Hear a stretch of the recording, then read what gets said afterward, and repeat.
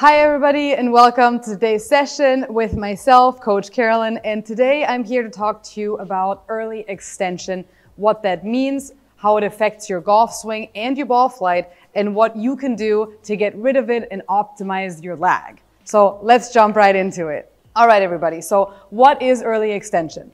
Early extension is essentially when you are casting the club from the top and when your club face overtakes your hands in the downswing. So this is what this looks like. You're swinging it back and then you're throwing the club from the top, and see how my club face overtakes my hands here as I'm going through. And that leads to a really scoopy, weak shot that usually kind of goes off to the right, but really anything can happen.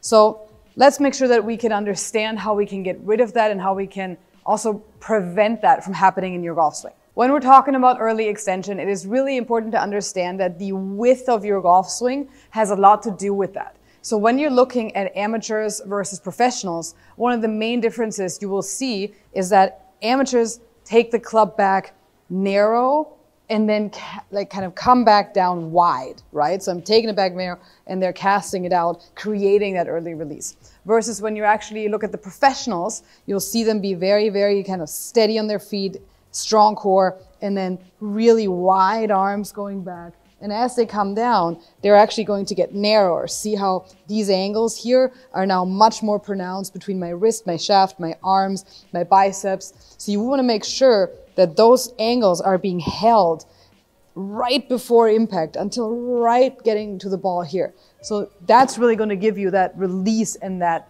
hit to the ball, which is going to create distance. It's going to create solid impact. It's really going to help you hit the ball much, much better than you currently are.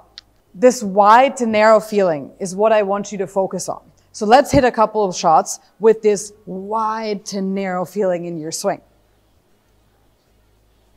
So this should already really help you feel the difference between what you've been doing before with casting the club to actually bringing it down much more narrow to your body with a lot more angle to it. Another really important piece that I want to leave you with is the right shoulder. A lot of the time when people do early extension, I want you to look at my right shoulder.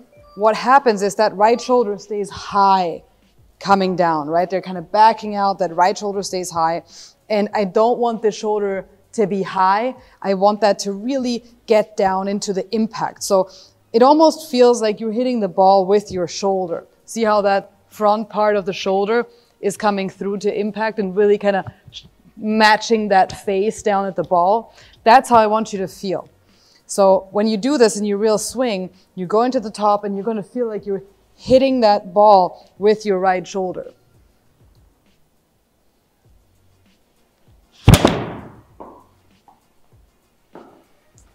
These two things are going to drastically improve your casting and fix your early release. Hope it helps.